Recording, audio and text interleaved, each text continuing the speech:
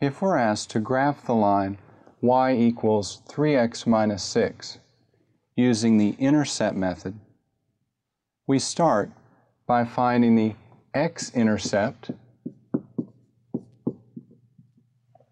and y-intercept for our given line. Remember from the previous example that all x-intercepts have a y-coordinate of 0. So to find the x-intercept of our line, we simply plug a 0 in for y. And we have 0 equals 3x minus 6. Solving for x, we add 6 to both sides, and we have 6 equals 3x. Dividing both sides by 3, 2 equals x.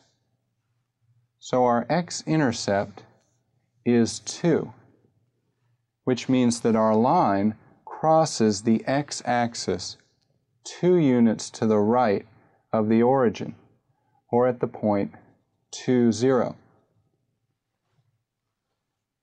Remember from the previous example that all y-intercepts have an x-coordinate of 0.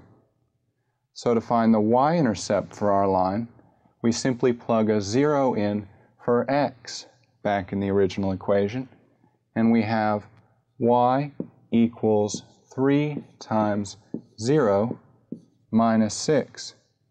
So y equals 0 minus 6, or y equals negative 6.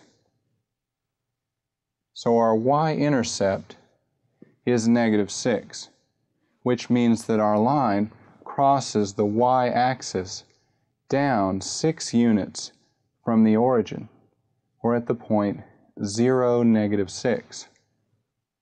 To graph our line, we simply go through our 2 points.